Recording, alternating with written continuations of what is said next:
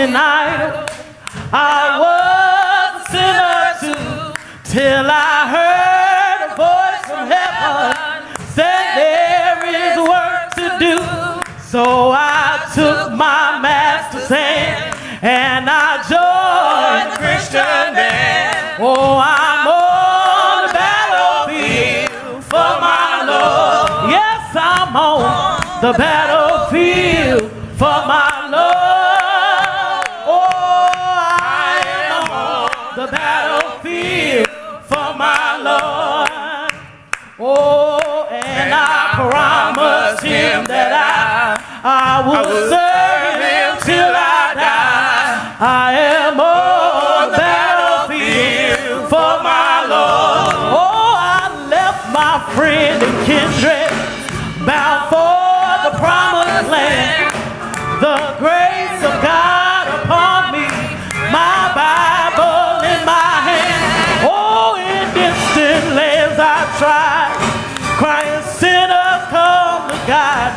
And now I'm on the battlefield for my Lord. Yes, I'm on the battlefield for my Lord.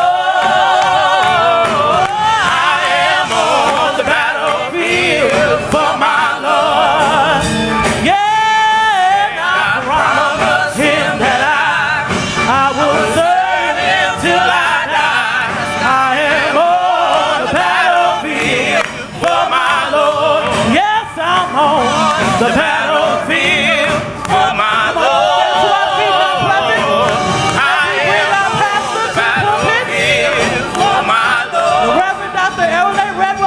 And I promised him that I would serve him till I die. And I'm on the battlefield for my Lord. Come on, put those hands together, everybody, everywhere. As we take our seats, certainly the Lord is good.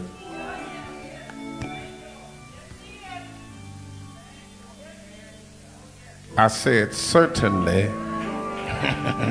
the Lord is good. I'm going to try it one more time. I said, certainly, the Lord is good. Amen. And his mercy endure to all generations. How we bless God and thank God for this, another Lord's Day, another expression of his loving kindness and his tender mercy. You ought to just look at somebody and tell them he looked.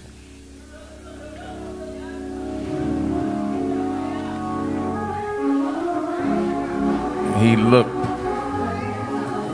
beyond all of my faults and saw fit for me to be here. And I thank God for his grace and for his goodness. We bless God for those of you who are in the house and those of you who are at the house who are worshiping with us in our cyber sanctuary. If you would stand with me now, both here and at home, for the reading of the Word of God.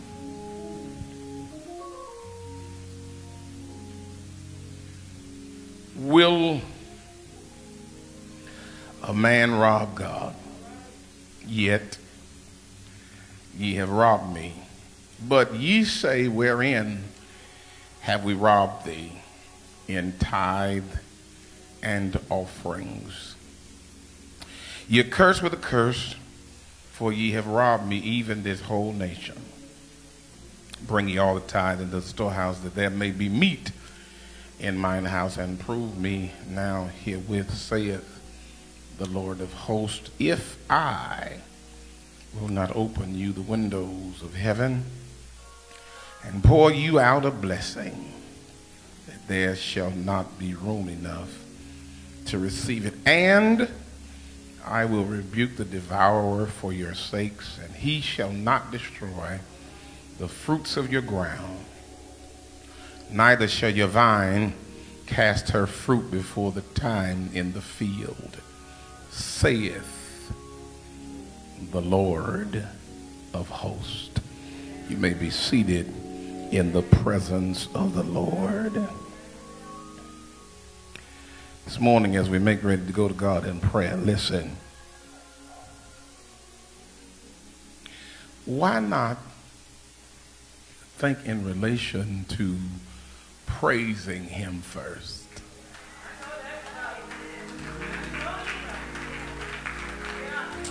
You know, I've combated this spirit since 22 at the end, where y'all have been too quiet. And I'm waiting on the real saints to show up in service with me so that we can celebrate on Sunday the goodness of the Lord. Why not right now? Because you understand what I've been trying to teach you all these years and what you've heard, to make it to become a reality that when praises go up, blessings come down, which means every now and again I need to place in front of my prayer, before I pray, some praise. Because first of all, I thank God that I have a mind to pray. Because I could be sitting somewhere in a corner somewhere trying to figure out who I am, what day of the week it is. I could be babbling and not even knowing that I've stroked out and I cannot do and form sentences. But I praise God this morning at prayer time that as I make ready to go to God in prayer, I praise God for my mind. Y'all ain't ready. I praise him. I praise him that I've got a mind to pray. I thank him for my mind, because in the confines of my mind is a memory. I remember what I went through yesterday. I see what he's done for me today. I remember and I recall to my mind what I prayed to him for him to do, and I realized what he has done for me that I did not deserve, that he did not have to do for me. And so I thank God right now for the opportunity to pray, and to pray in my right mind.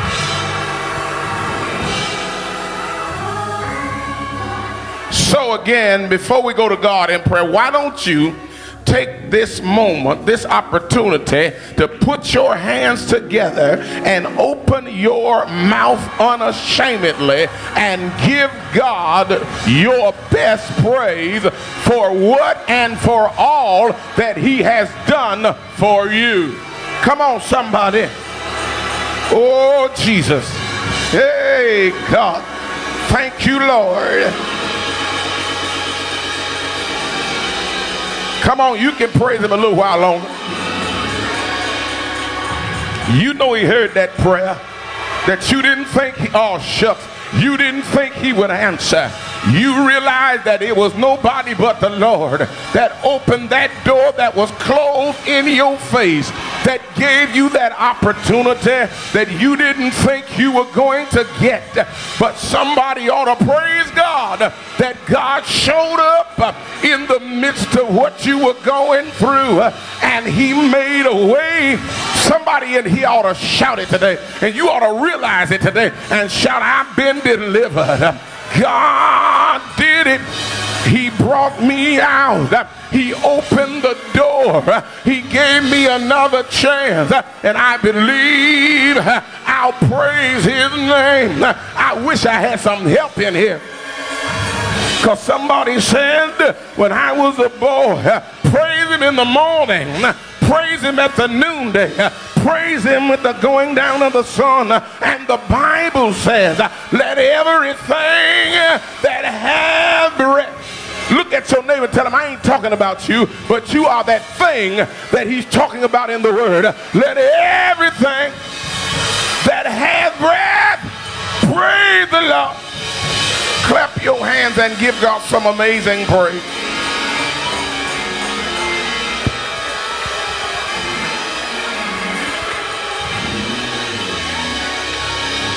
God, for your glory,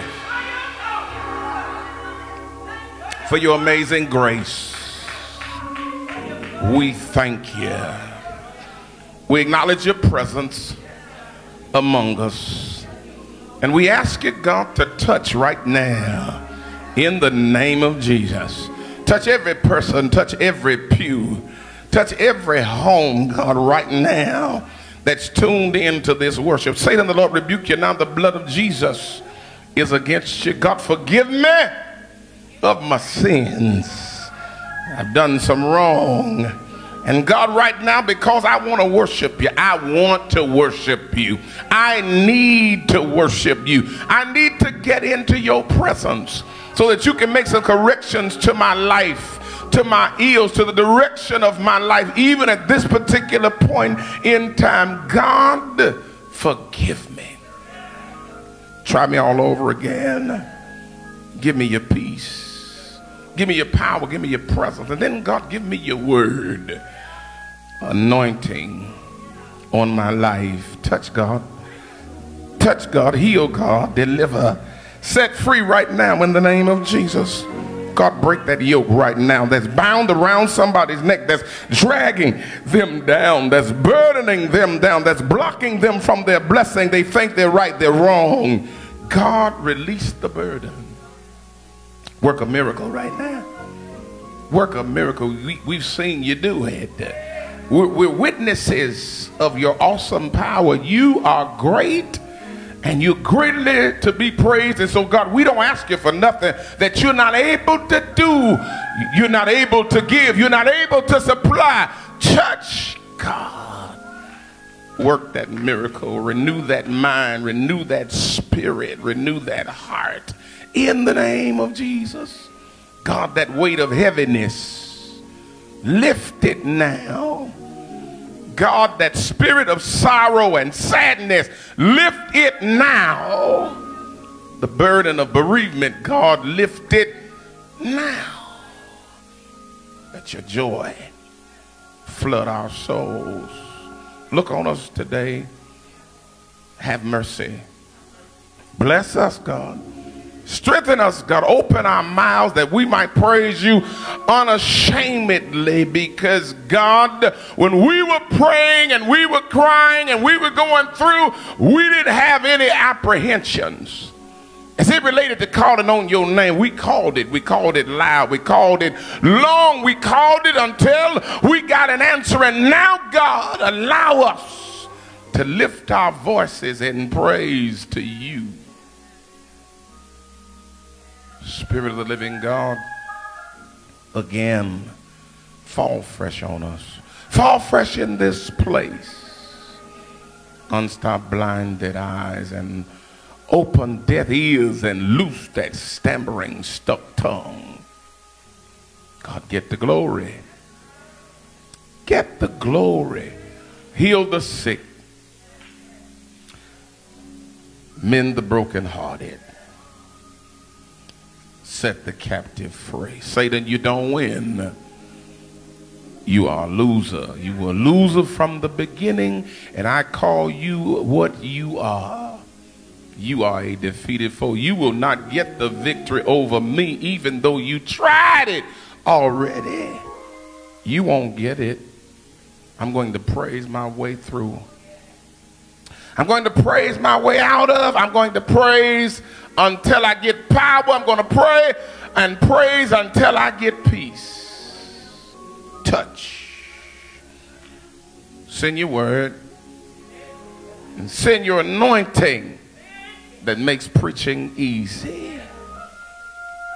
Break up even now before the word goes forth, the fallow ground in our lives, that your word may take root in our lives and bless our lives and spring forth into everlasting life. This is my prayer.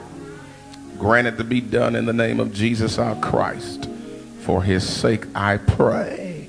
Somebody hearing at home shout amen with a hand praise. Blessings upon you, those of you who are seated in our cyber sanctuary, who are tuned in today by way of Facebook Live, YouTube, you're on the conference line, or you're streaming live from our website. We thank God for your presence in our midst as we seek to worship our God. Listen, for you, it's offering time. In our virtual audience, there are 4 vehicles and means through which you can give while you're at home, electronically and otherwise. You can log on to our website at www.ompmbc.com/giving and give your tithes, your offering, and any seed offering you would to plant into this ministry. Otherwise, today is a pastoral Sunday. You can go to www.ompmbc.com/offering and plant a seed of love into the life of our pastor. Otherwise, paypal.com, click donations, give your tithe, offering, pastoral love, gift, seed offering, any other offering you would to plant into this ministry. If you cannot use or get on either of those, you can simply write a check out right now while you're in worship, because you have not worshiped until you have given. Write that check out, sign it, date it on the memo line. Tell us how much you're giving in your tithe, how much you're giving in offering, how much you're giving to pastoral love gift, and any other seed offering. Put it in an envelope addressed to the church at 6614 South Blackstone Avenue, Chicago, Illinois, 60637. Put a stamp on it, put it in the mail. We're soon to get it. Otherwise, if you're out and about anytime this week, you can stop by the church on this Blackstone Street side. The first door that you will encounter is a black door to your right. There's a mail slot in that door. You can place your tithe, offering, pastoral love gift, any other seed offering in that mail slot. We will receive it. Just because you're not present in this place does not mean that you need to be or should be absent. You don't have to negate the offering. God has so deemed it and made it whereby you can give from wherever you are. And don't forget, God loves a cheerful giver. Amen. Amen. Come on, put those hands together, everybody, as our ensemble leads us in song.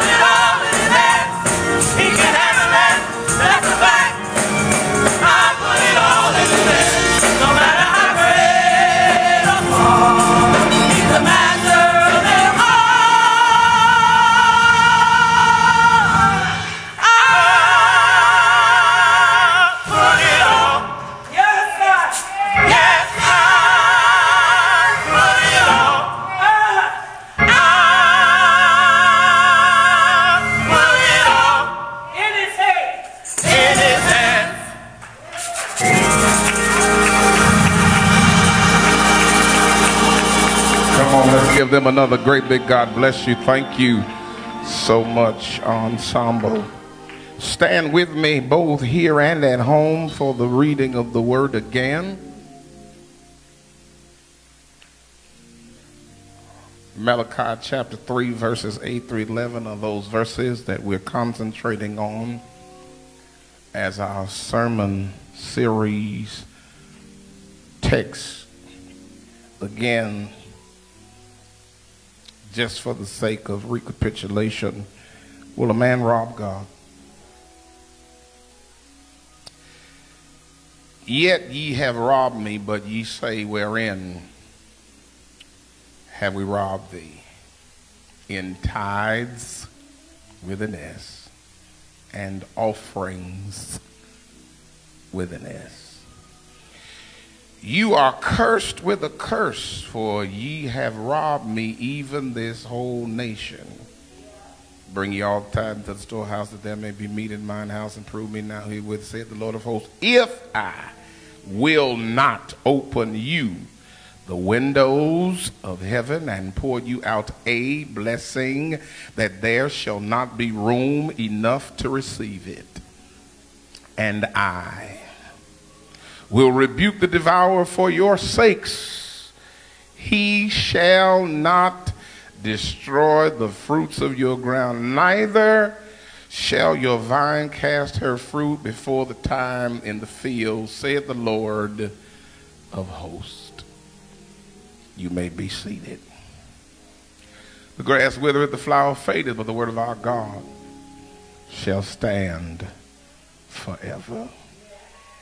I want to talk again about what God will do for a dime. Oh God, touch, strengthen, open minds to be receptive to this message that you have placed on our agenda to help us, that we might be the recipients of greater blessings by learning how to give. Bless your word to continue with us to accomplish that you have set it out to do, that it will not return back to you void, is my prayer. In Jesus' name I pray and ask it. Amen. Turn to the person sitting beside you in the room, cross your row, and say to them, neighbor, pastor's going to preach again about what God will do for a dime. Turn to somebody else on the other side of you, in front of you, and behind you, so that no one is left out. Somebody else in the room, somebody else across the room. Even if they're not in the room, shout in that house, even to yourself and for yourself. Neighbor, oh neighbor, pastor's going to preach about what God will do for a dime.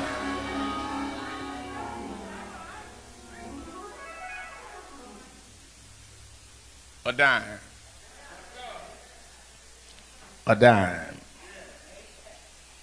A dime. The smallest of all the U.S. coins and currency. A dime.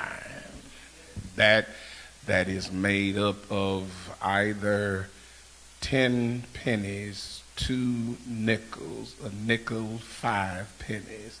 What God will do for a dime. And I don't know whether or not you have ever really stopped, paused parenthetically long enough to think about what God will do and what God has done for you for a dime.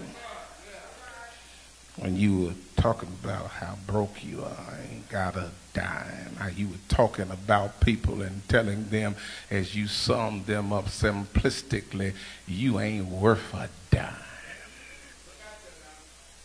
Dime, 10, I've tried to teach you the number of divine government, 10, the perfect number, 10. 10, the number that begins the double digit. God will take your dime and change your entire life. I wish I had a witness. Listen, brothers and sisters, I have unapologetically shared with you the mere fact 2 times over what God will do for a dime.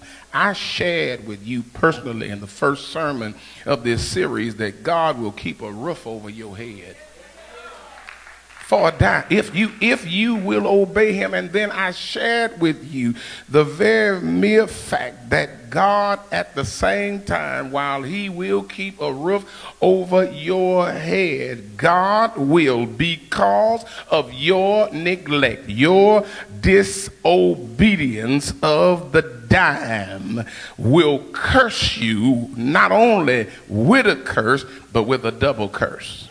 It's seen right here in the text. I'm not making this up. Here he says, first of all, let me help you understand Israel, Judah in particular. Number one, as he speaks to us through his word to the church today, let me tell you what heaven would have me to tell you. You're blessed. That was the saddest praise I've heard in a long time. Let me say it again. You are blessed. You can tell all the tales of the crypt that you want to because you are in debt up over your head. But when you look at your life and how you're living in spite of the debt and your debt ratio, you are blessed.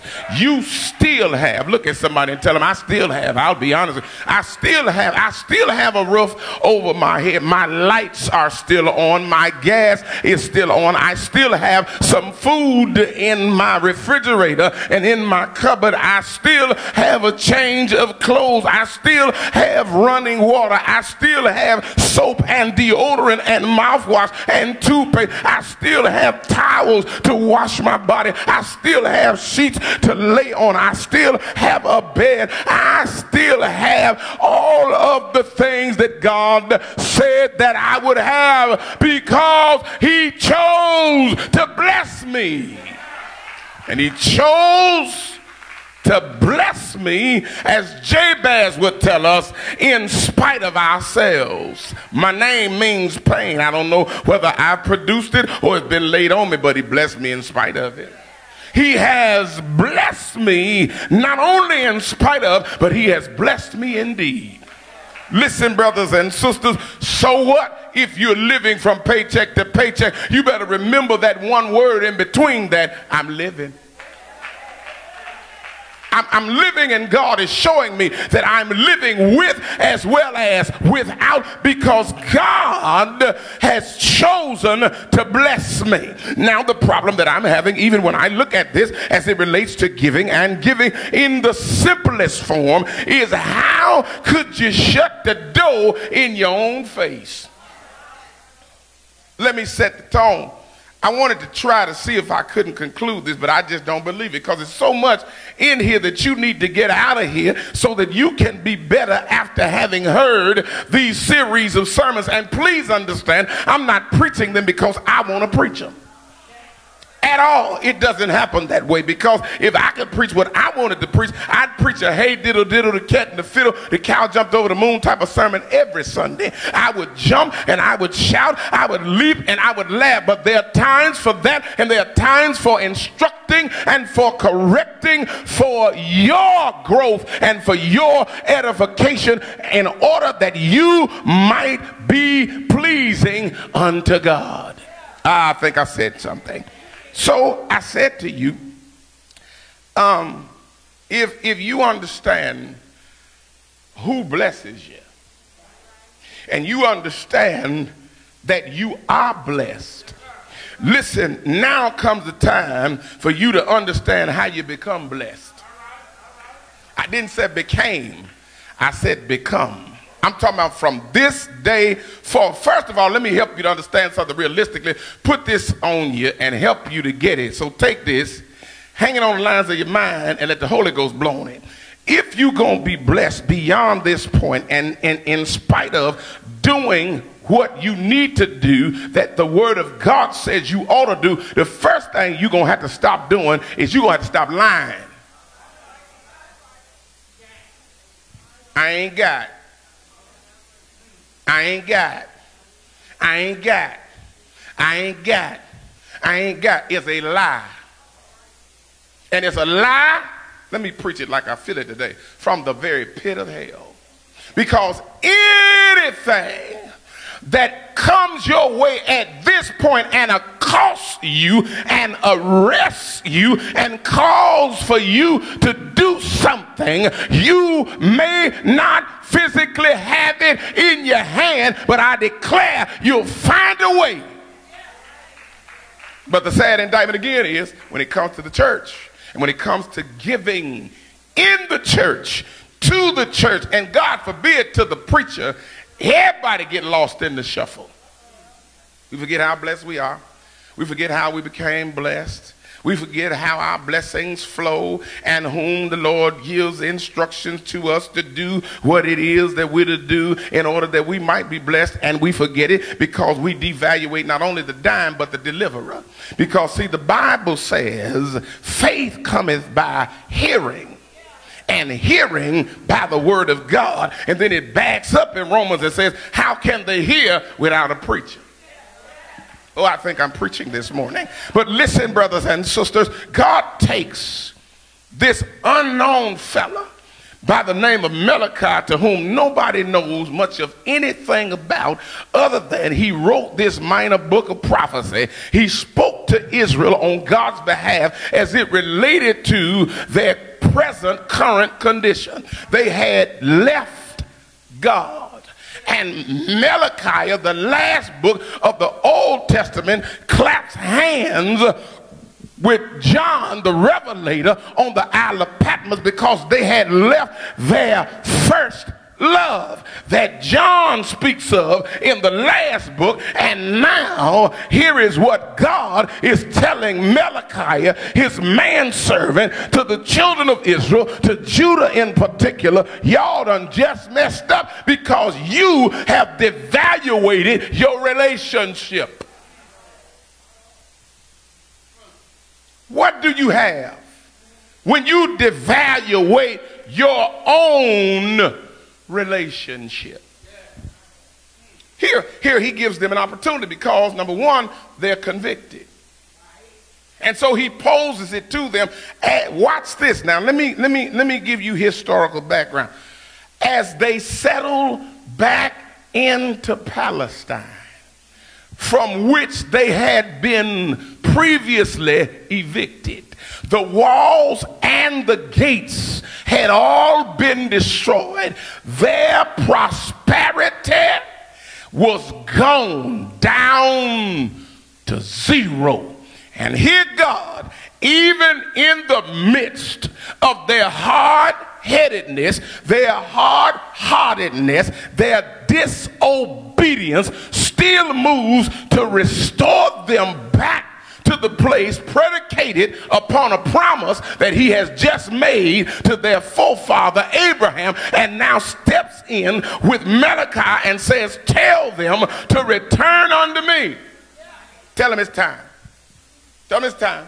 They done been there, done that. History has already been written. Their forefathers died in the wilderness because of this same disobedience.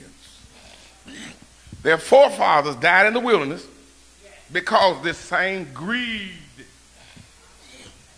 They out there, they moving on their way to the promised land. They going through the Sinai desert. God supplies their needs. Watch it.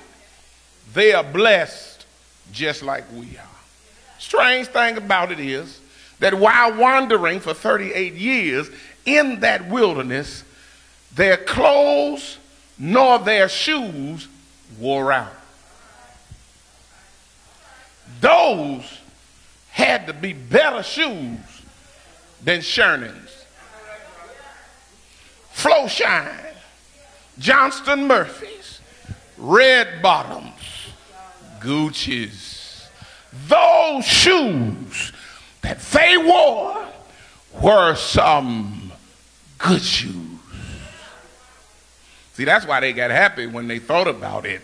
When they thought about heaven, our foreparents got happy when they thought about in relation to what God had done for Israel. And they said, you know what? I got shoes. You got shoes. All God's children got shoes. And we may not get the shoes that don't wear out till we get to heaven. But when we get to heaven, gonna put on our shoes, walk around God's heaven. Listen, neither did their clothes wear out. That was strange. It was strange. It was strange. And let me throw this in parenthetically at the beginning of this year, this new year, because this is the last Sunday of the first month of 2023. Let me tell you something. If you don't want stuff to wear out on you, you need to take care of it. You need to preserve it. Your health, your wealth, your mind, your body. Listen, brothers and sisters, it was God who created the lifestyle that caused their clothes not to wear out. Because many of us still have clothes in our wardrobes that are years old, but we have them still because they have not worn out, and we still have some that have not worn out that we have grown out of. But don't forget, God fed them.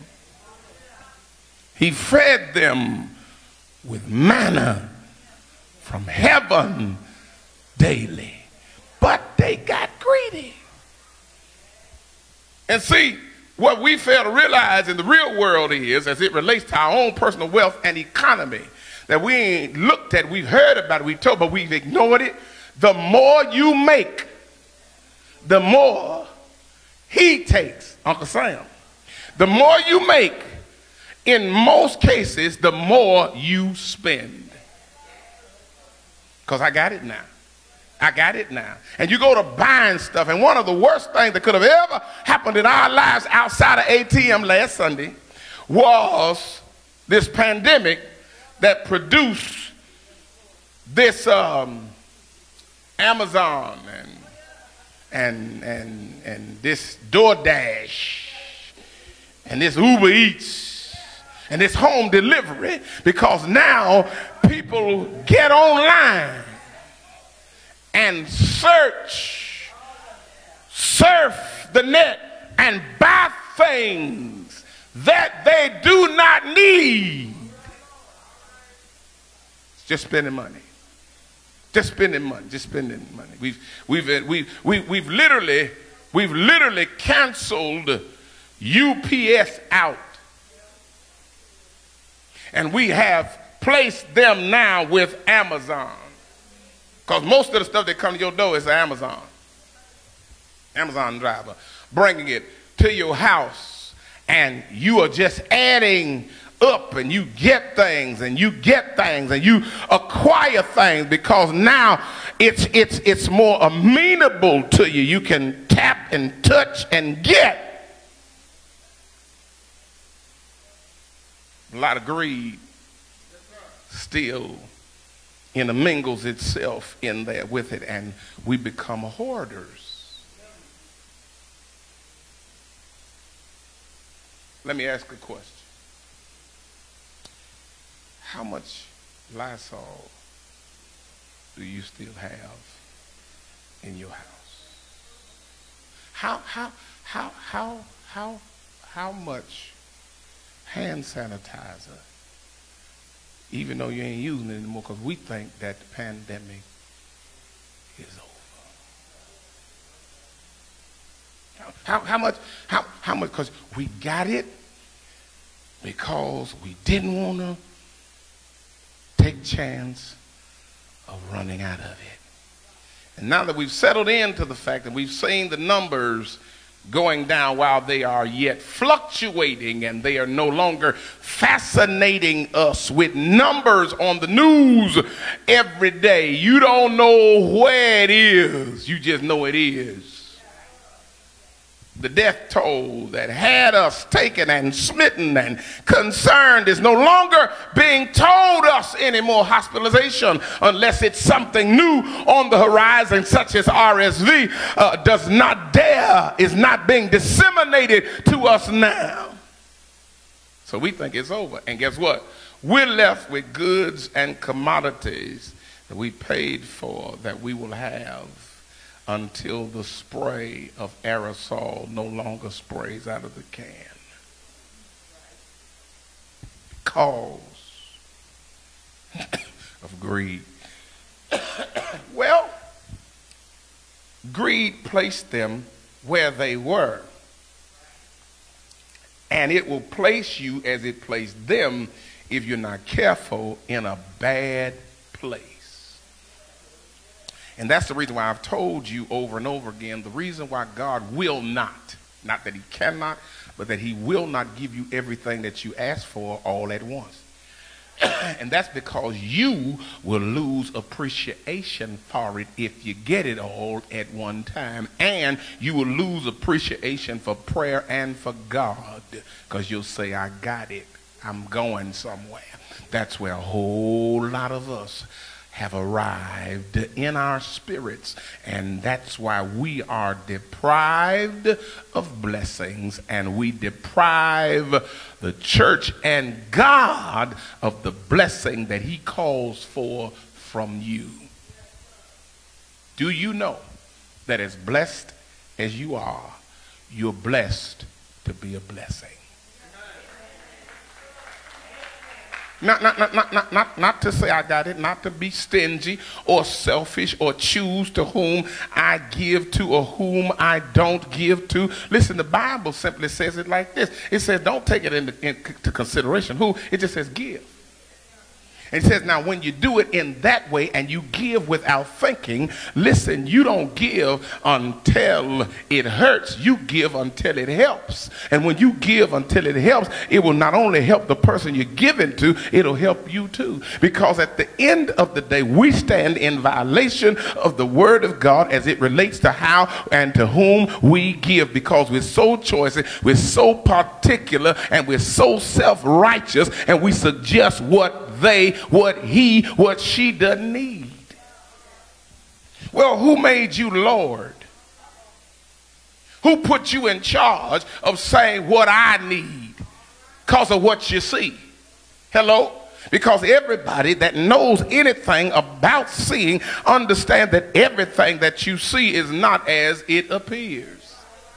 I wish I had somebody that could help me. Listen, but greed blinds the eyes, it blinds the mind and the determination, and it causes one to shut down on their own blessing. And God, brothers and sisters, will cause you to lose what you have stored up. I'm in the Bible because from the book of Exodus to the Gospels, you will discover that when God rained down manna on Israel so that they would not go hungry, so that they would not starve in the wilderness on their way to their promised land, but so that they would have a testimony that God will supply my need whenever I am in need and wherever I am in need of it. And then it moves on into the New Testament and it curses us again.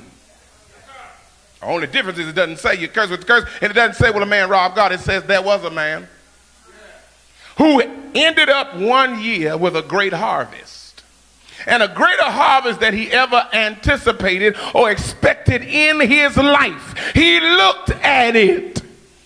He became happy, joyful, gratified, because he had had more that year than he had ever had. And he said, you know what am I going to do with it? He didn't think about charity. He didn't think about homelessness. He didn't think about helping anybody other than himself. And when you don't think about helping anybody other than themselves, you only solidify the fact that you have a me, my, and I mindset and mentality. And that will kill you at the very core of your blessings. He said to himself, he asked himself, what am I going to do with it? And then he made the mistake of answering himself. He didn't pray about what am I going to do with it. He answered himself and he said, I'm going to tear down these, because he had more than one. He didn't realize he was blessed, because anytime you got more than one, you blessed. Did you hear what I said? He had more than one barn, and he had more. Let me preach Bible to you. He had more than one barn full of crop. And he said, I will tear down these old barns, and I'll build one big barn to hold all of the bumper crop and everything else that I have left over. Preach, Reverend, I think I will. God will allow you to run away with your thoughts. And at the end of the day, let me tell you what God will do. He'll put a chokehold on you. Did you hear me? God will stop your heart from beating because he will show up right where you live and say to you what you don't want to hear. I'm in Bible. He showed up that night after the man had finished building and had finished filling, and he went home and he sat down that night and he said to himself, because he crazy, he talking to himself, he ain't talking to God, he ain't thanking God for nothing. You need to learn how to thank God for every little gift as well as the big ones. And he sat down and he spoke to himself a third time. 3 times is a charm, 3 points to every good sermon. He spoke to himself the third time, and when he did it, he cursed himself. He said, soul, which he didn't control, be at ease. You know what he did? Listen to it, and you'll see what I'm saying. He said, soul, be at ease. Soul, which you don't own, which you don't control, be at ease. Can I tell you what he did? He robbed God. He took from God what belonged to God. Reverend, what are you saying? I'm trying to help somebody understand. Your tithe, as I said last week, are holy. Your offerings are holy unto the Lord. And when you withhold them for whatever reason, you rob God.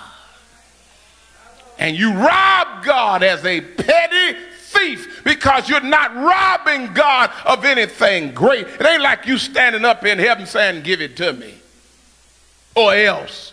You cannot do that, but you're standing with a little that is required of you saying, I ain't doing that. I wish I would give that church that. I wish I would give that in the offering. I wish I would support that cause. The devil is a lie because you are robbing God of little. When you have forgotten, I'm preaching, I hope y'all getting it. When you have forgotten that that same little is what becomes much when you place it in the master's hand. You do yourself more harm than good when you withhold from God. And therefore, ultimately, he says, listen, what you have done is you have received a harvest. Your check, Sunday number 2. Your income, Sunday number 2. Just for the sake of recapitulation, Social Security check, pension check, regular check, donated check, given check, worked for check, unworked for check. All of it is your harvest. But if you know anything about agriculture, you will discover and declare that one seed will produce a whole lot.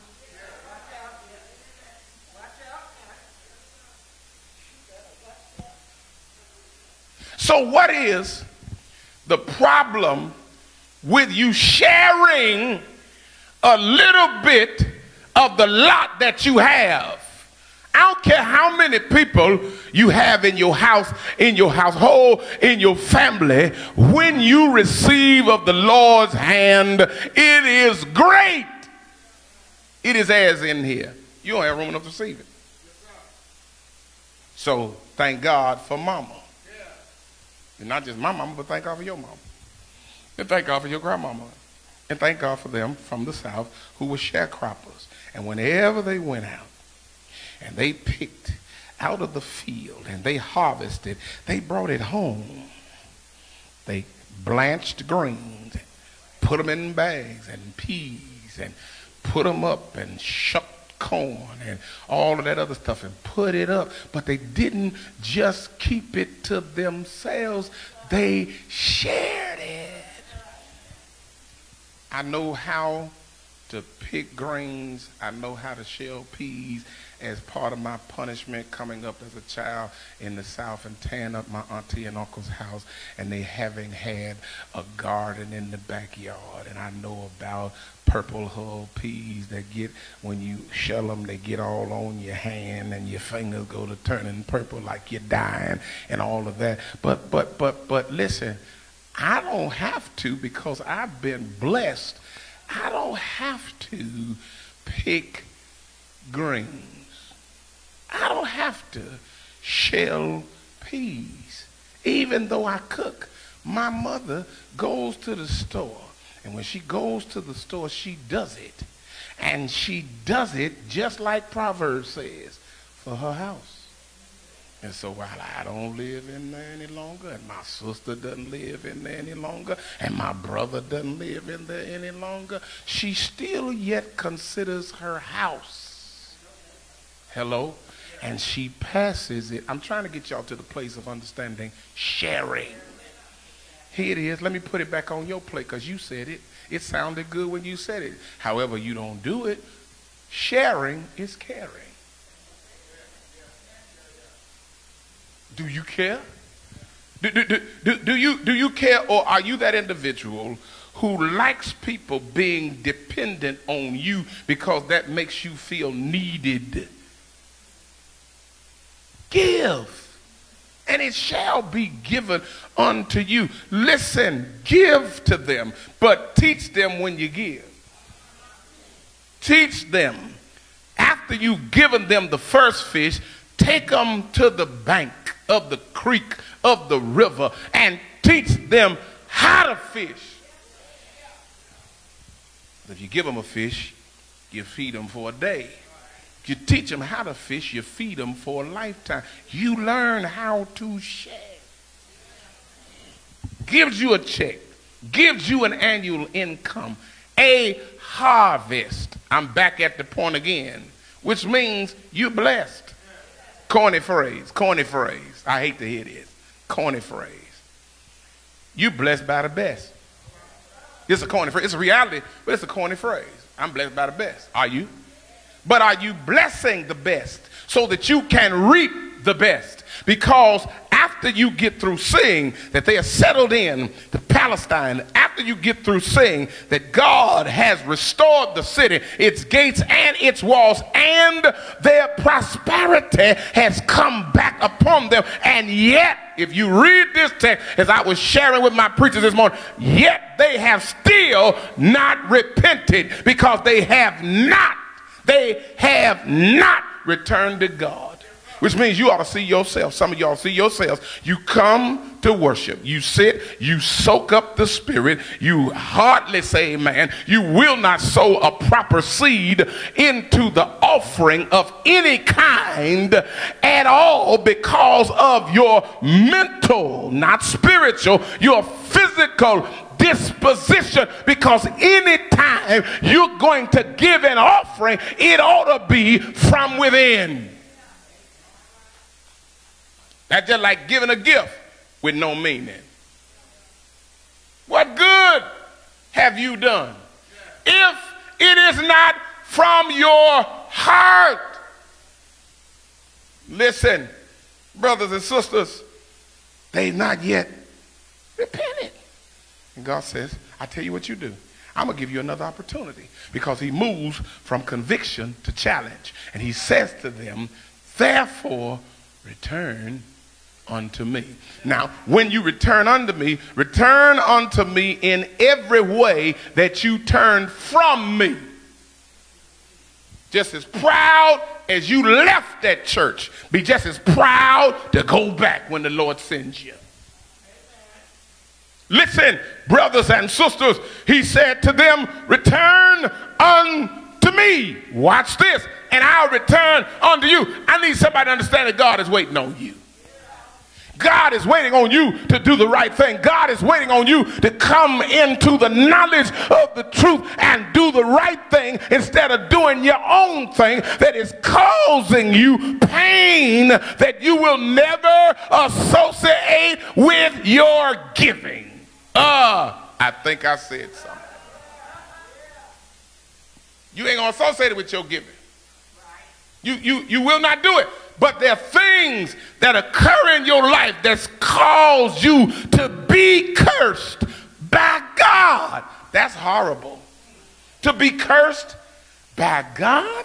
Have you read the Old Testament to see what God did to people that he cursed in the Old Testament? Are you kidding? If God were to curse you, you better thank God for Jesus. And next Sunday when you come in here, you better say amen without me asking you. Because if it wasn't for Jesus sitting on the right hand of the Father, you'd be dead and gone. I've tried to teach you and tell you that he was a zero tolerant. He's a zero tolerant God. He don't play with you. God said do it, and you decided that you wanted to challenge God by not doing it. You were the loser. You were the loser. God shall not lose. That's why I've tried to put it on your palate to get you to make life and giving more palatable in your life, in your favor, so that you can reap the greater benefits of that little bit that you give. And I say a little bit because you ain't rich. Somebody else should have said amen. Unless y'all done won the lottery and I don't know it. And if you won the lottery and I don't know it, I sure hope you put it. You at home too. I sure hope you put it in the offering.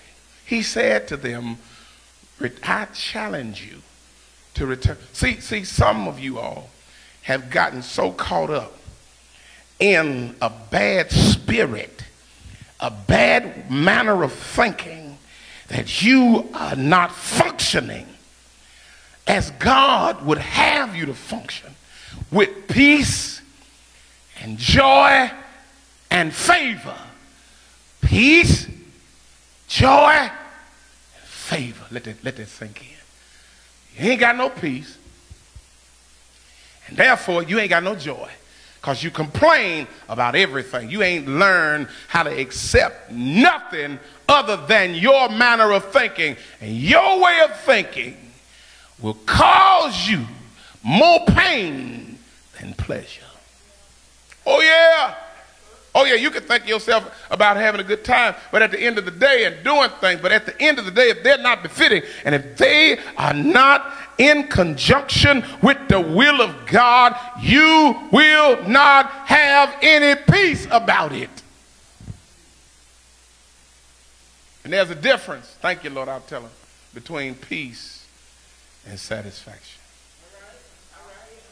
Because some of y'all done got satisfied with nothing, and with doing nothing, and with having nothing. And God says you can reverse that operation. You can reverse that curse right now. All you got to do is learn how to give. Learn how to surrender. Learn how to be obedient, because that's the lesson. Because you, just like Judah, are in a good place and you still have not repented. Now, who wouldn't love a God like that? That would continue to take care of me until I realized that I wish I could cuss in here and say that I was the damn fool. Me, not nobody else. I'm the crazy one, because God every day, preach Reverend, go on. Every day that I live, I cannot say I'm right every day. And therefore, God, still in my wrong, in my mess, in my stupidity, showers me with new mercy every day. And all he asks me to do is give. Give him some of my time. Give him some of my praise. Give him some of this little money I got in my pocket. I don't have no problem with giving it to the lottery folk. I don't have no problem with giving it to the sweepstakes folk. I don't have no problem with giving it to the casino folk and sitting there on the machine being hopeful. Listen, I need you to understand something, brothers and sisters. Every good and every perfect gift comes from God. God blesses. I say God blesses. And so all he asks us to do in turn, turn around and share. And I told you the very first sermon, He did not ask us to tithe to take from us all that he had given us. So let's step up to the plate. And let's move out of this curse because we've been convicted. We done robbed God. Somebody say amen. Somebody else say amen. It ain't moved your mouth. We have all at one point or the other, and some of y'all still do, and somebody gonna do it today, have robbed God, and we've robbed him in the very areas that he says in this text. He says in tithe, which is the dime out of every dollar, which is the 10th part. He says, and offerings. So let's go there. I'm glad you woke.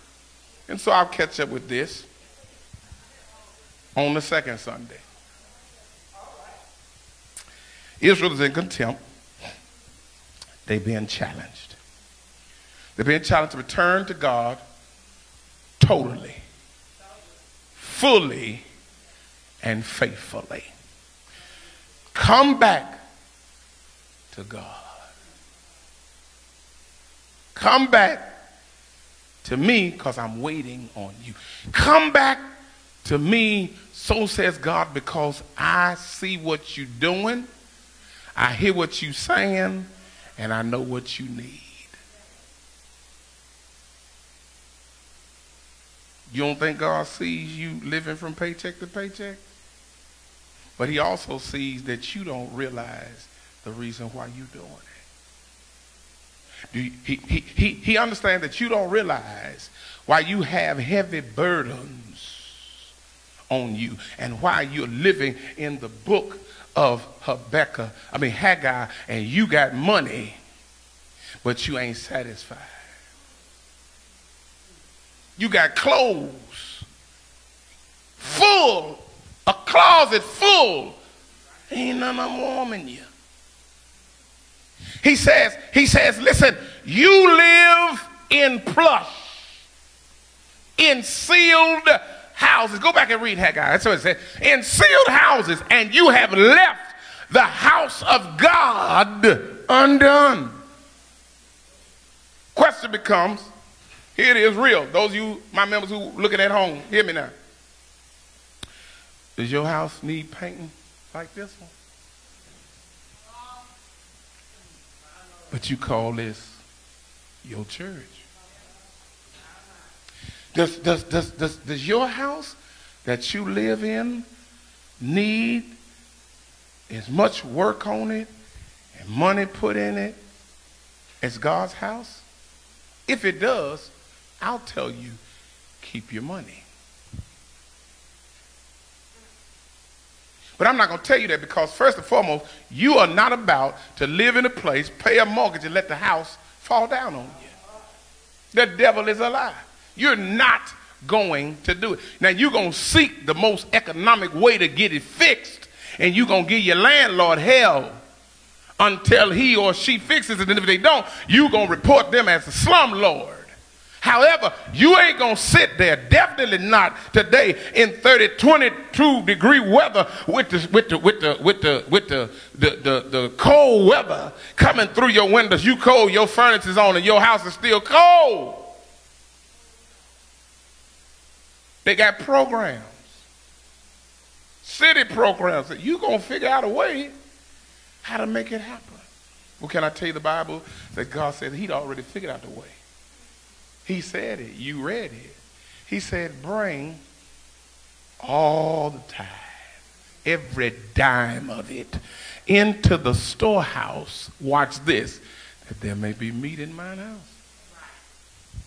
That there may be substance. There may be something so that we can work with in order to make sure that God's house is presentable at all time, that God's house has everything that it needs, and it is done through and by and with your tithes and offerings. So let me cut it, because I'm going to. Let me point you in the direction of what he's saying. He says, return unto me totally, completely. One of the ways that you had turned from me was you withheld your tithes and your offerings. And when you withhold your tithes and your offers, you not only set yourself up for a double curse, brothers and sisters, but you dishonor God.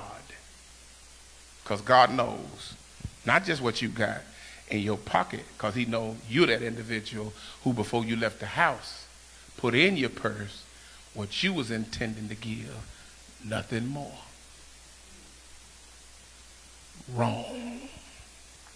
A holy God who deserves righteous praise and respect from those who he blesses on a daily basis are those, in most cases, who dishonor him with lies and disobedience.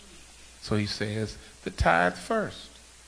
You rob me because you giving me what you want, because you looking at your first fruit, which is your gross, which you're to give from, not after Uncle Sam, and not after 401k, and not after the pension, and not after the IRA, and not after the IRS.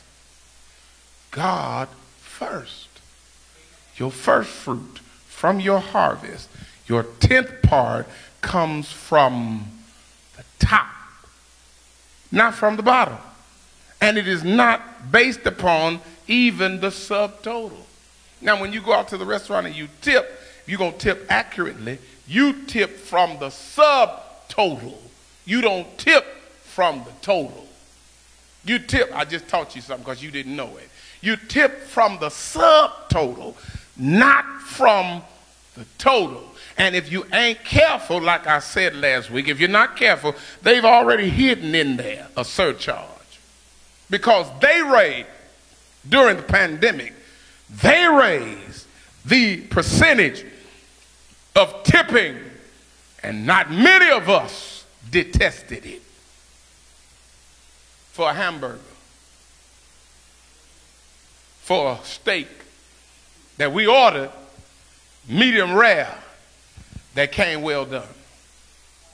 And because we have phobias and heard stories about what they do in the back with the food. Well, if you ain't irate when you get ready to send it back, you don't have to worry about them doing anything. But if you snap off on them, I wouldn't send it back.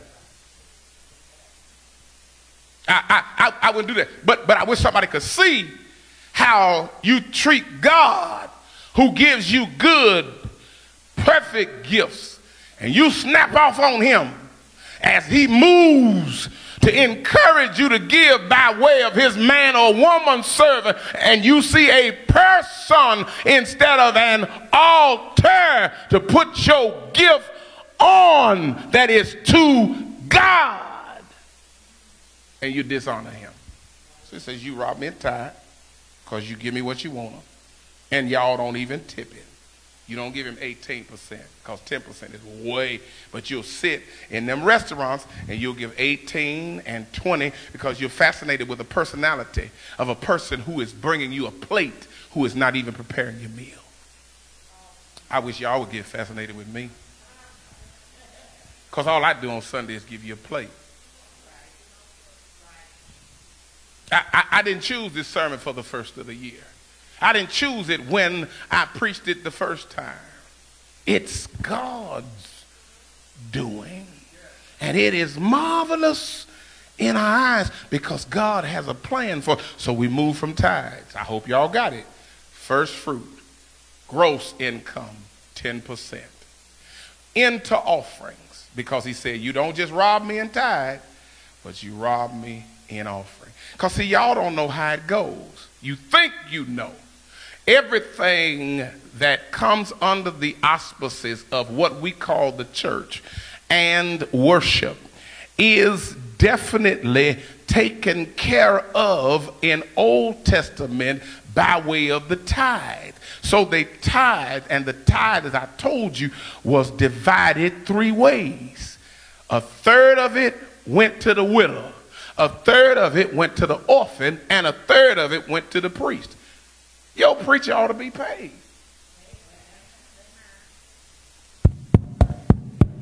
Your preacher ought to be paid.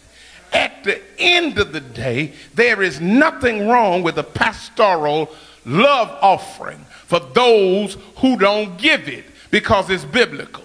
It says, let the elders that rule well, preach the Bible to me, remember, that rule well be counted worthy of double honor, which means I ought to get my salary out of your tithing and be benefited with a love offering as well.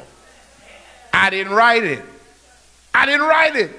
It's the Bible.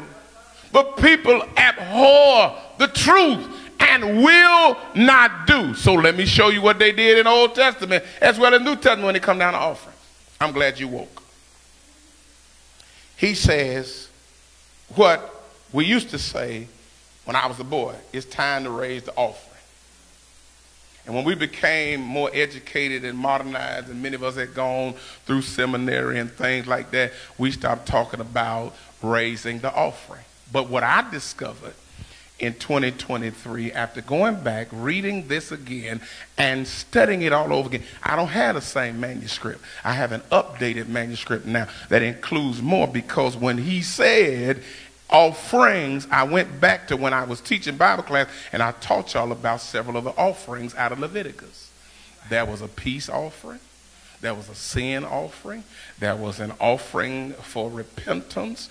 There was a heave offering. There was a wave offering, and all of that other stuff. There were many offerings that were named in the Bible in the book of Leviticus. But right here, excuse me, when he says, you've robbed me in tithes and in offerings, the offering that he speaks about is specific.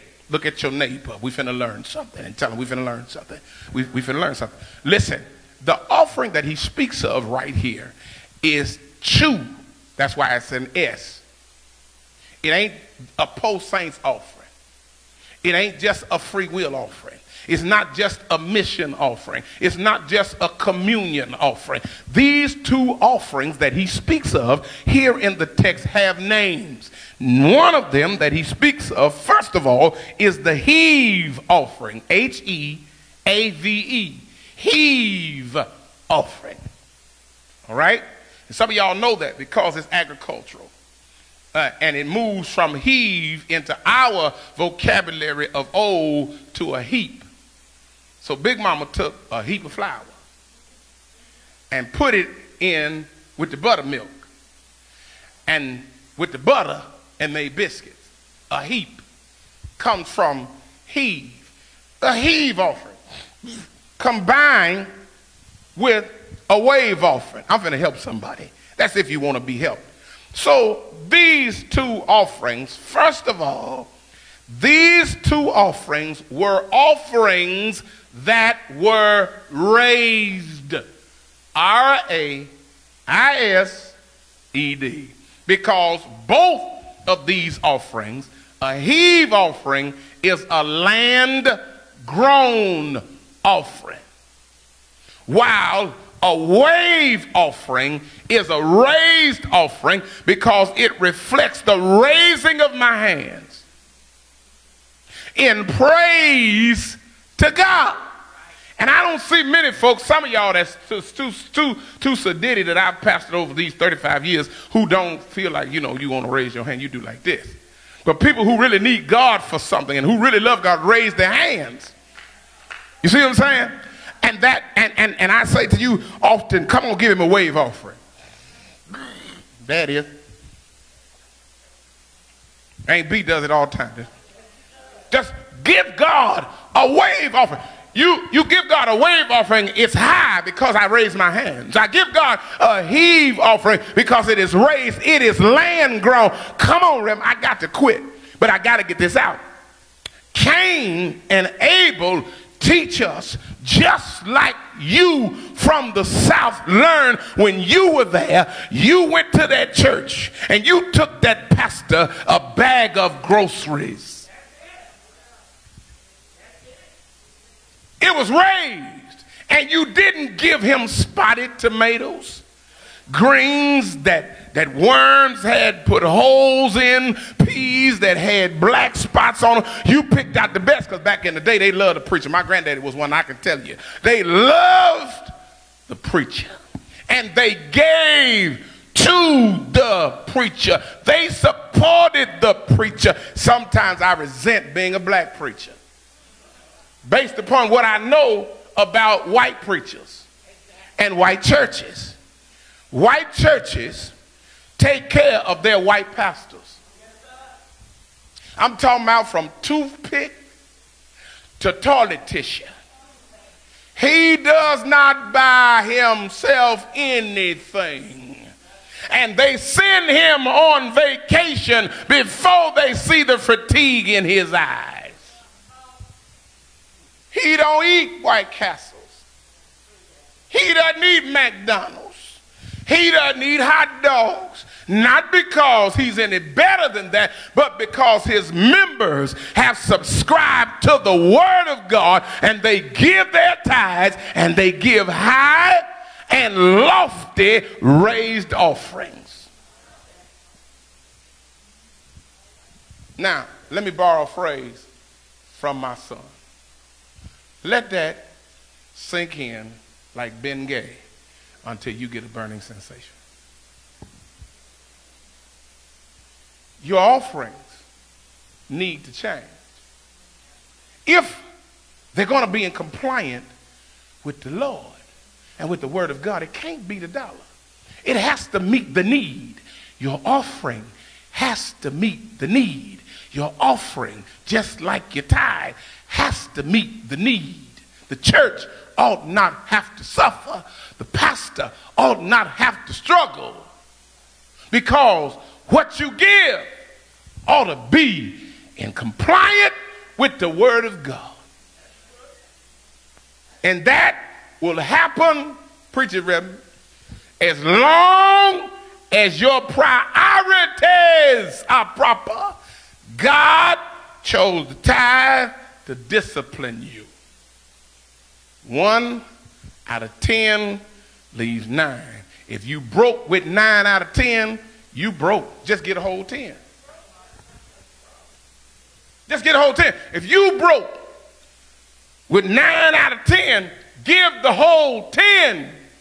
Because, see, if you really want to talk about it, because many of y'all have gotten crazy in your old age and you've heard stuff that is not true. And I come against, again this Sunday, Creflo Dollar and that stupidity that he came up with, because y'all don't know Creflo Dollar. You do not know where he comes from. The white preacher undergirded him, built that ministry for him. I can tell you what his name is. I won't do it. He built the ministry for him, set him in that place. I wish to God there was somebody that would set me up like that. And then you get all you got and all you can afford, and then you go to telling people, oh, I'm sorry, I lied to you. And they supposed to believe you after that. The devil is a lie. I don't believe nothing you said. Nothing. You can't say nothing to me about how I'm supposed to do what the Word of God says, whether it's in relation to tithing or anything else, because now I'm skeptical about all the rest of the stuff you preached about.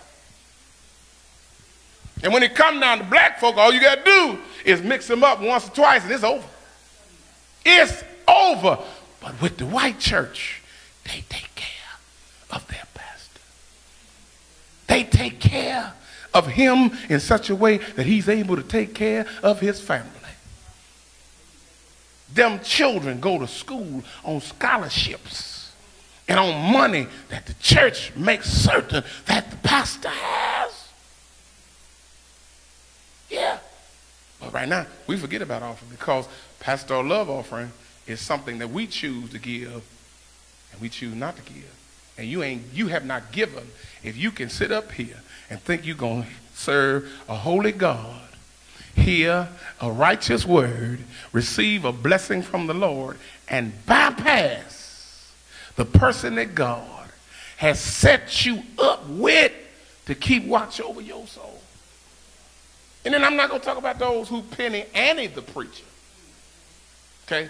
Because I've been bound by the thinking of people right here at Mount Pleasant Church, because I was a boy pastor.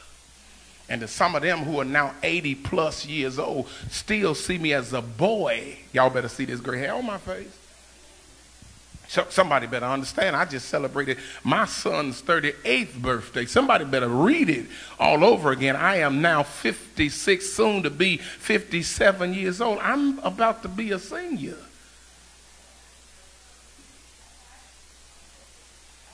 And I'm still doing the same thing, having to struggle and make sacrifices for a church and for a people that will not hear the word of God and respond to it the way that they ought to. I'm fascinated that you can't give of yourself because you got issues with me and others. The devil is a lie. It's strange. I'm closing for real. I'll catch you next Sunday, Sunday after. It's strange how the Lord is blessing and how he's letting me see his word come to full fruition. People that have left this church are now calling. And they're calling because they have to. See, I read the word of God that said to me, don't worry about my enemies. I get concerned about them. I get concerned with some of the stupid things that they say and some of the stupid and obnoxious things that they do. And yet, I pick up the phone. Is this Pastor Redwell? Yes. Well, I'm calling because such and such. And I know that we had a disagreement. And you getting ready to ask me something. And you just confess something. But you ain't done nothing. See, before you ask God to do something, this is why I tell y'all about repenting, and expect for God to do anything for you, you need to ask for forgiveness first. Because you're still hanging out there in limbo. You cannot be so good, quick, fast, and hard when it comes down to you doing, saying, thinking, and spewing your thoughts and your venom on people predicated upon what you think and what you see, because God will send you back. My mama is sick, and I was wondering,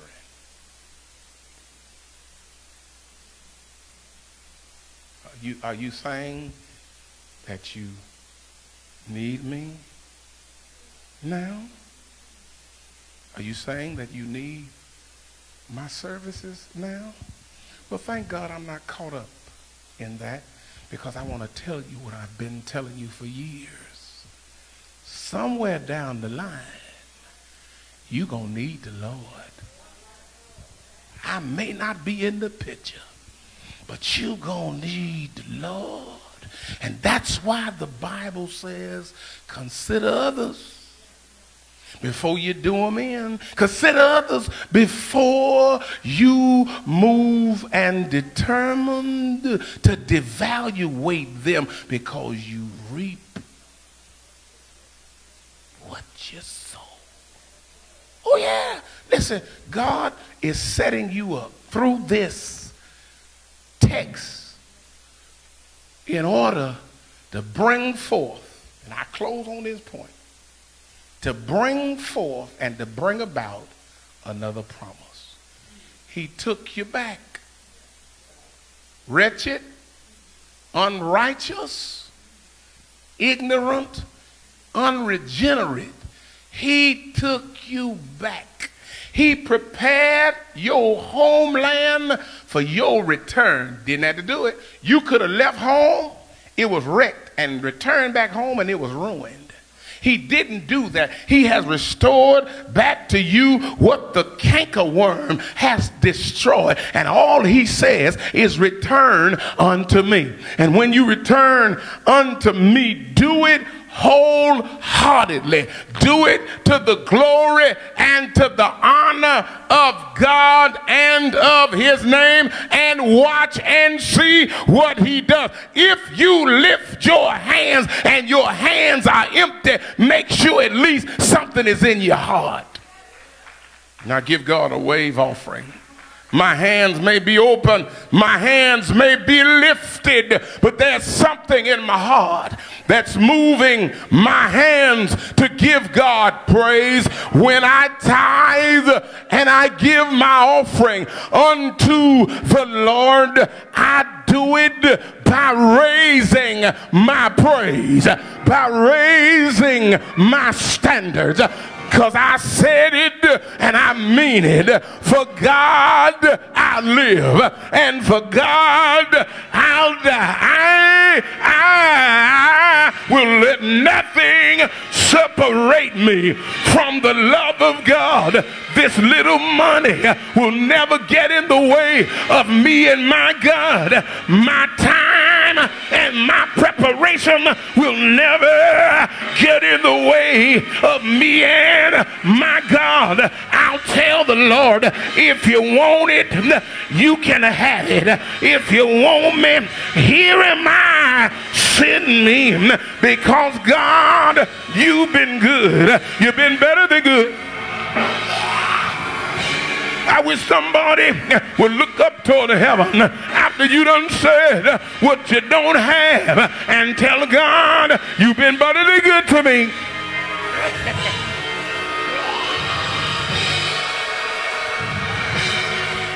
You've been better than good to me.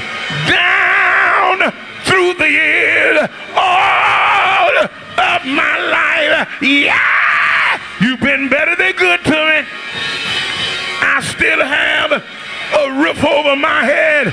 I still have clothes on my back. I still have shoes on my feet. I still have blood running through my vein. I still have a heart that's pumping. God, I give.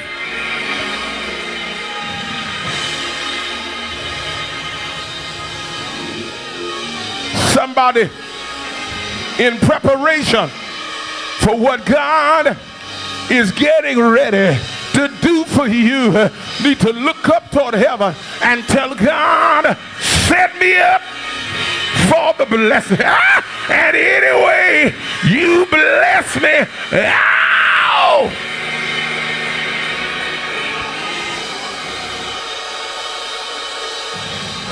You don't got to worry about me withholding my praise.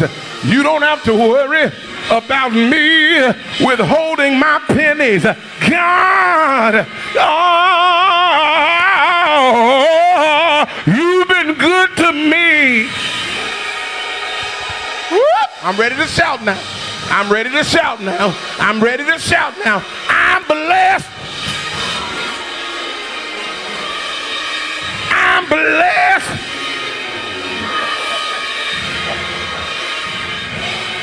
I'm blessed, and ain't a thing you can do about it, because y'all want to go to church for a minute? This joy I have, the world didn't give it to me, and the world can't take it away. This peace I have, the world didn't give it to me, and the world can't take it away. Look at somebody and tell them, neighbor, if you talking about Jesus, he's a friend of mine, been good, brought me, I said it brought me from a mighty long way, brought me through dark valleys, over high mountains, brought me from the cotton field to Marshall Field, horseback, Cadillac. I'm all right now. I said I'm all right now. And who wouldn't serve a God like that, that every time I bless him, he blesses me right back? Y'all ain't ready. Somebody tell the Lord in relation to waiting on the next sermon, tell God, Lord, set me up for my blessing. Go ahead, unlock the windows. Go ahead, get ready to open, because I ain't going to let the devil cheat me or keep me from doing the will of God. You've been, I'm stuck, y'all. You've been so good to me. You made many ways for me. You opened many doors for me. I'm here because of your love. And if it had not been for you on my side, I don't know.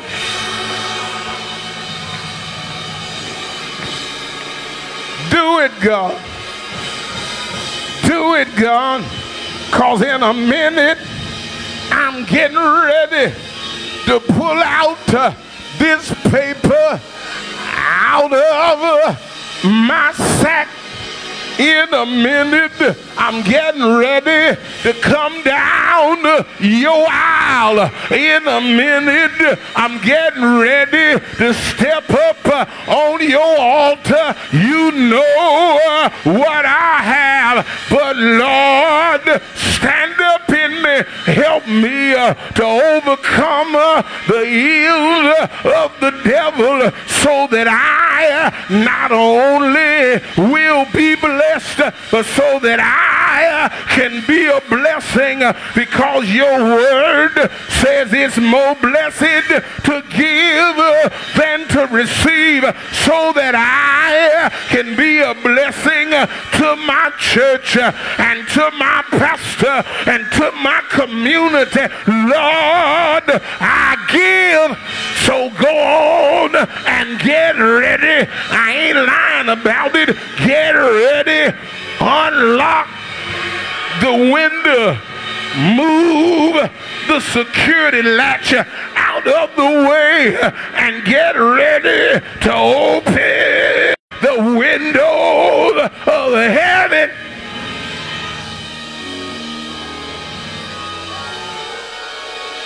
Look at your neighbor and tell him he'll do it for a dime. He'll do it for a dime and an offering.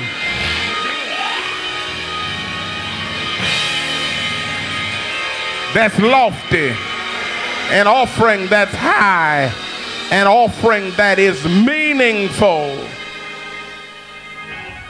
I'm giving like Mama Oliver, who didn't know it till today. Whenever she goes out in her yard in Inglewood, she calling the pastor, saying, I'm bringing you something out of my garden. She's giving a heave offering. And I don't care what you say. You better get folks out your ear about giving, and you better stop talking to folk about giving. Well, I don't know if I'm going to get it. You going to do that? No matter who does it or who doesn't do it. You better make sure that if it's in God's will for your life, you better do it. If it's in God's word for your life to do it, you better do it. Because guess what? You, just like them, are going to stand before God individually. You can't point back in the line and say, well, you know, I was talking to them and they said they weren't going to do it. So I said, why should I do it? The reason you ought to do it is because God said do it, because God's word said do it. Be led of the Spirit if you got any spirit. That's where we mess up in our giving. We ain't led by the Spirit. We led by our thoughts. We led by our bills. God don't care nothing about your bills. Not at all. Because you can be debt free for a dime. Somebody should have shouted right there. I said, you can be debt free for a dime. You put God first. Put God back on the shelf and do what the word of God says do, so that you're no longer indicted. You're no longer under the conviction. You have heard the challenge. You have been moved and changed because of the conviction attached to the challenge. And now you're waiting on the promise. And let me say this. You go home and think about it. Let me say this. and you get ready to give, no matter what you think about it, no matter what other people convince you regarding it, God is going to keep his promise. I'm in the wrong church. I really am. Because y'all done went somewhere left for a while. I don't know whether you trying to pretend to me and act like you listening and you just so all into what I'm saying, but your responses have got to change. Because God has redeemed me. He has just redeemed me today. He has lifted me out of the lowlands of that, where I was living. And I know I wasn't doing right. Thank you, Rem, for helping me understand. I was giving from my net. You owe God. No, you don't get God from the bottom. That's why we done told that stuff, you know, I love you from the bottom of my heart. What about the rest of it? Somebody said the trash and the debris is at the bottom. Listen, brothers and sisters. If God is going to keep his promise, you need to do your part and repent and return back to him and start doing what it is that you know that he desires of you to do. Amen. Clap your hands and give God praise. I said clap your hands, give God praise for the word of God. Those of you who are in our virtual audience, there may be someone who's heard this word and you've been convicted, converted, and convinced.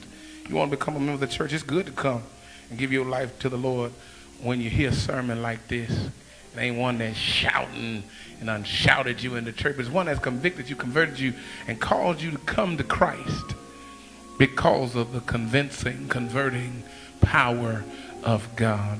The doors of the church stand open ajar. All you got to do is go to our website, www.ompmbc.com.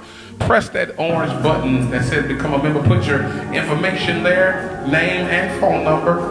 By the time the day is over, before the day is over, someone would have called you and would have welcomed you into our family, prayed for you, and counseled with you. All you got to do is just put your information there. There might be somebody seated in this audience.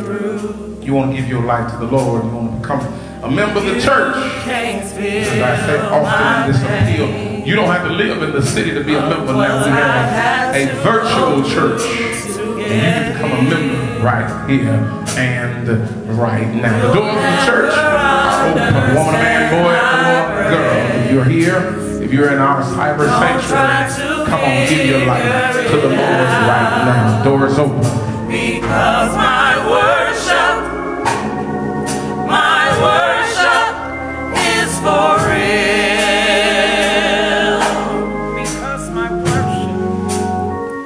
Because my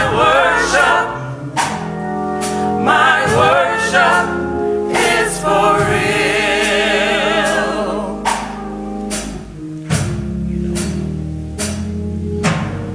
You don't know my story or the things that I've been through.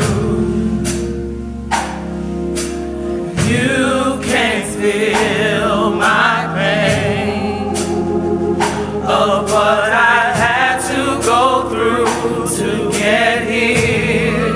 Understand my praise. You'll never understand my praise.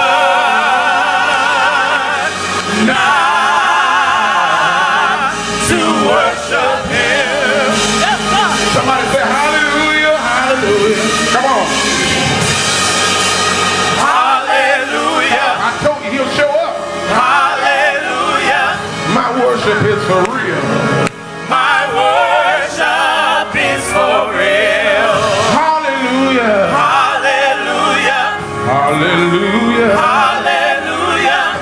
My worship is for real. My Come on, till you do that, you give him some praise. Say, Lord, you're worthy. Lord, you're worthy. Lord, you're worthy. Lord, you're worthy. My worship is for real. My worship is for real. Lord, you're worthy. Lord, you're worthy. You're so worthy. Lord, you're worthy. My worship is for real. My worship is for real. Thank you, Jesus. Thank you, Jesus. Thank you, Jesus. Thank you, Jesus. My worship is for real. My worship is for real. Thank you, Jesus. Thank you, Jesus. Thank you, Jesus. Thank you, Jesus. My worship is for real. My worship is for real. Lord, I love you. Lord, I love you. Lord, I love you. Lord, I love you. My worship is for real. My Going through so much, but worship you ain't leaving. But Lord, I love you. Lord, I love you. Lord, I love you. Lord, I love you. My worship is for real.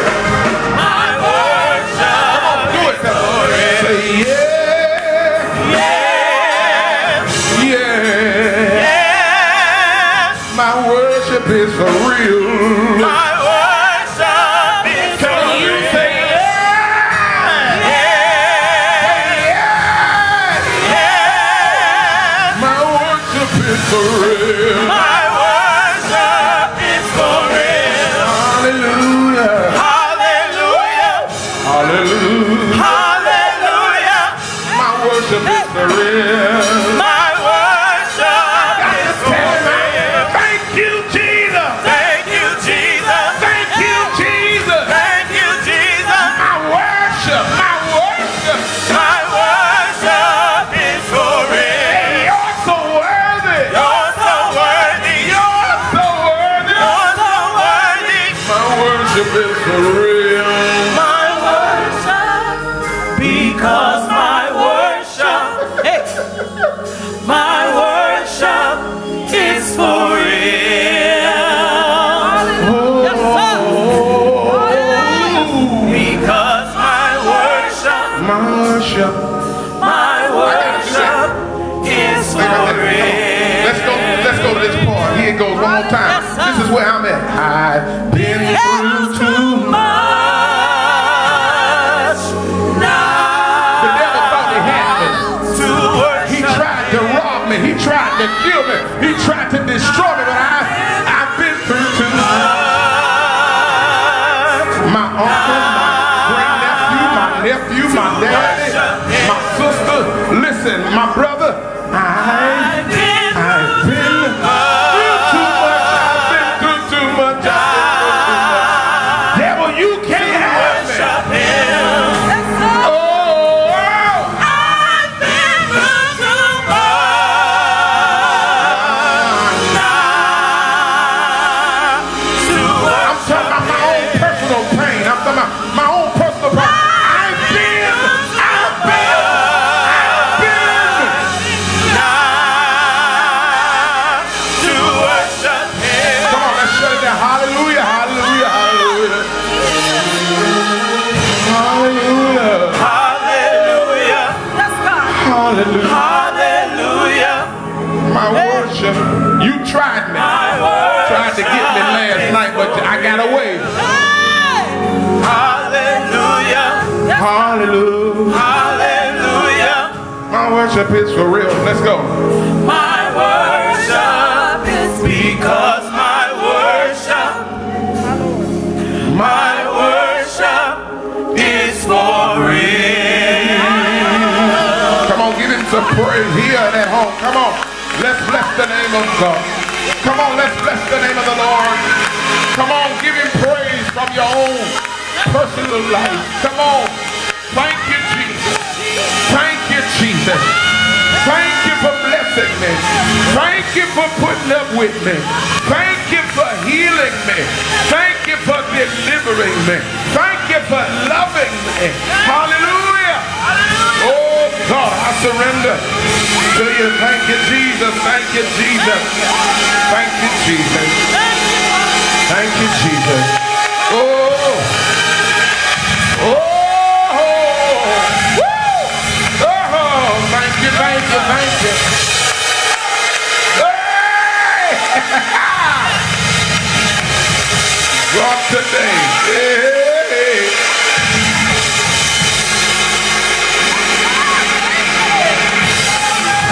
Let me give a few announcements while we're yet shouting. We will begin reading the book of Leviticus and Jude on this coming Wednesday, the first day of February. We will read the books of Leviticus and the book of Jude. Next Sunday during our noonday worship in person and virtual, we will celebrate with our deacons and trustees in the annual worship. The leadership of this church met in December, and we agreed we would ask every member, with the exception of pastors' annual days, to support the ministry annual days with a $30 seed offering from every member. We want you to support our deacons and trustees on next Sunday. Amen.